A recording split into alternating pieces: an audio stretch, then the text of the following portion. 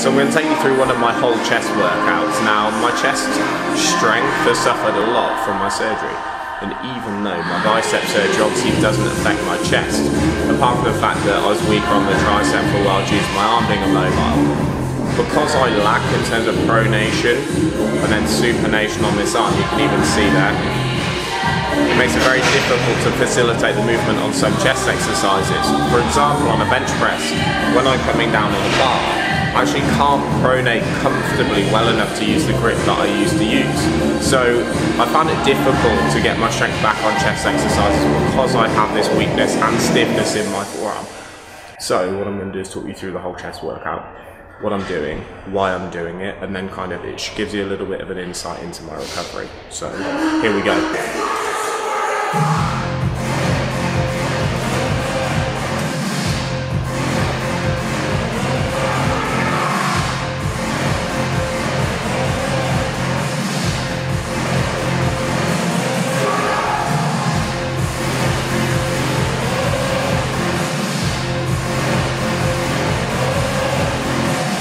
So the decline press I'm using to start off with, because the handles are angled in, it's actually the most comfortable chest machine that I've learned to use. So basically the handles turn in like this, which for me works really, really well and much more comfortable than a barbell press. So I'm not doing it because I think the machine is superior, I'm just doing it because biomechanically it feels like it suits me at the moment. Also, because both arms move independently, it's very easy for me to know if there's a weakness on this side. For ages on a barbell bench press, it'd feel like this side lags, but of course, because the handles move independently, it becomes very, very noticeable if this side is weaker, so it allows me to focus a little bit more on making sure that my strength is symmetrical between both sides. So I'm going to move on to the incline barbell press. Now, this is something I've only done for a couple of workouts, and my strength on it is very, very weak. So for months, well, years actually, I couldn't get the bar down to my press without the bar down to my chest without some kind of stiffness in the forearm. So the last couple of workouts, actually the first time in ages that I can even comfortably press it with full range. So my strength on this is piss poor. So I'll be on 70 kilos today, and I'm only probably doing sets of 8, which is 20 kilos behind roughly what I would have been before. But you know, I have to make sure that I can do it pain-free before I keep loading it up. So yeah, I'm going to be weak on this. It's not an exercise that I really look forward to at the moment, but because I know it lags behind so much from where it was before, I try and focus on it to build it back up to previous levels.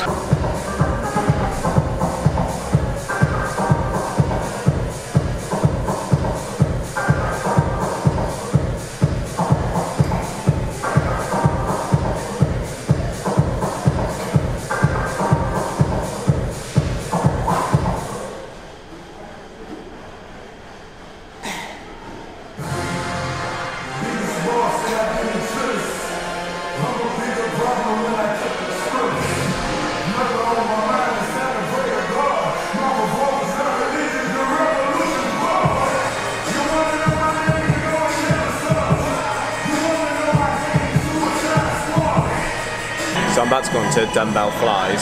As you can imagine, with a bicep injury, dumbbell flies is a particularly difficult one for me. So the weight that I'm using has dropped a lot from what I used to use. And I'm more cautious of my elbow position. So if I do a set as I would normally, which is what I'll film now, you may see that my left elbow tends to bend a little bit more. I don't know if that's a psychological thing or you know, kind of protective mechanism against putting too much strain on my bicep. But I struggle to go as deep as I used to and keep my elbows as straight as I used to, even with very light weights. So I'm going to do it today with 15 kilos, which is, you know, for the same rep range before I would have been using probably 22 kilos. So it's gone down a lot, but it's about as heavy as I can do comfortably without really noticing that my left elbow bends a lot more than the right one.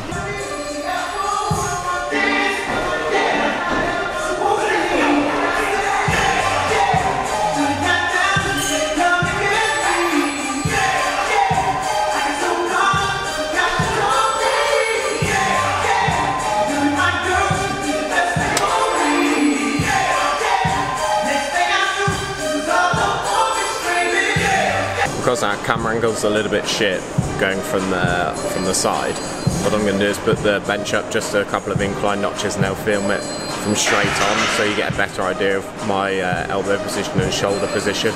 And yeah, you may notice, and I may notice, because it's the first time I filmed this, that my left arm's not able to go as low, but also has slightly more of an elbow bend in it. So I'll put the camera up on the dumbbell rack in front of me, tilt the bench up a little bit, and then you should get a better angle to see what I'm doing.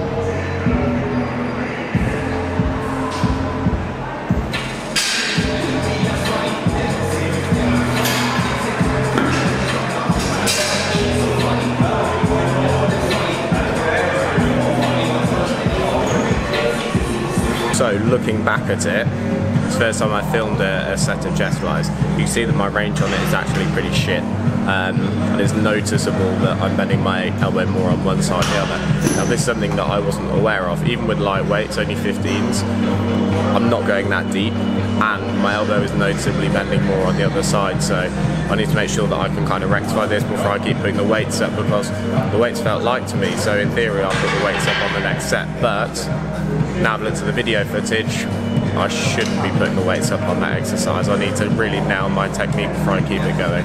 So now I've gone through my chest workout, what I'm going to do is just finish off on some single arm tricep work. So because my left arm on tricep exercise is still slightly weaker, nowhere near as much as it was when the injury and the surgery was fresh, obviously.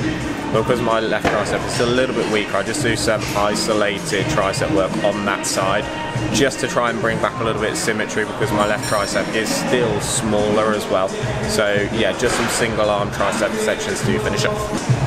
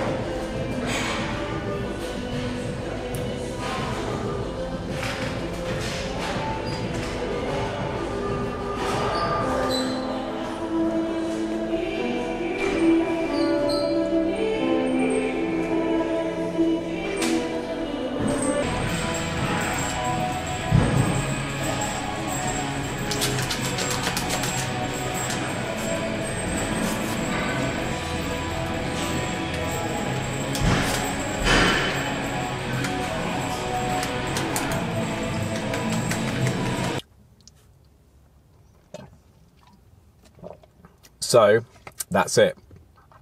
Contrary to what a lot of people probably expected, my workouts are very, very straightforward, not advanced and not complicated. So because of pain and stiffness that I sometimes get in my forearm, you know, exercise dependent is a rate limiting factor. I can't push my chest as hard as I used to. So I can't even remember the last time I hit momentary concentric failure on chest. So because of that, and because my rate of perceived exertion is much lower than it used to be, I've upped the frequency. I can't push as hard on the chest, it doesn't need as long to recover, and I find that if I group my workouts closer together, i.e. less rest days between chest workouts, I still make progress faster than I used to, because one, I'm weaker, obviously coming back off surgery. Two, I can't push as hard, so I probably don't need as long to recover. So yeah, my workouts are very easy, you know, relatively speaking, but I'm still making progress on that. So at some point, when everything in my forearm starts feeling a little bit easier, I'll be able to push harder on chest exercises, and we'll probably go back to a routine that more closely resembles what I used to do. Also, for anyone that's wondering, yes, I am drinking protein immediately post-workout. No, I don't think that protein post-workout is absolutely crucial for gains, with a Z, many Zs. Gains is not crucial for gains, but one, I'm training fasted. Two, I might be training again later today. So what I'll do is I'll link my video on post-workout nutrition research and the anabolic window in the comments, or if you're watching on YouTube, I'll put it up now. And that way, if you've got any questions on it, watch that video and then ask them there. And if you've got any questions or comments on today's chest workout, then of course, put it in the comments and I'll get back to everyone. So I hope it's been insightful for everyone that's asked what I can do training wise after my surgery. And yeah, if you've got any questions, just drop them in the comments. Thank you.